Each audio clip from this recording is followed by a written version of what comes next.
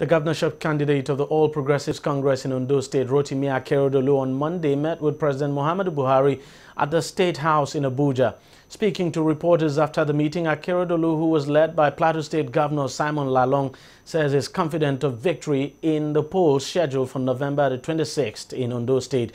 He also boasted that even if the two factional candidates of the People's Democratic Party, Jimoh Ibrahim and Iyita Ojegede, combined forces and contested against him, he would still emerge victorious at the poll. I can always tell you, people who know me, they know that I talk most times with some confidence. Let me assure you here that by the grace of God, we will win the election in Ondo State. I will have been happier facing both of them together. If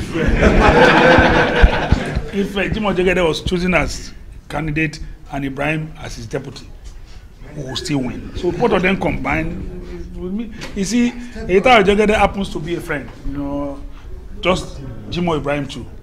Jimoh Ibrahim went to Ife.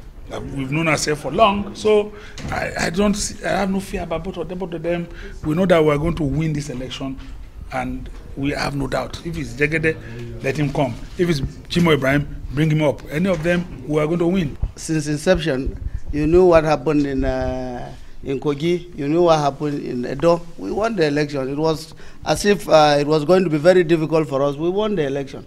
Today, again, we are going into Ondo. In Ondo, this one, all the mistakes that we made in other states, we have corrected them, and we are seeing a very smooth election. Not only a smooth election, and then the credibility of the candidate itself is something worth selling. So we have no difficulty of saying and telling you that definitely we are going to win that election.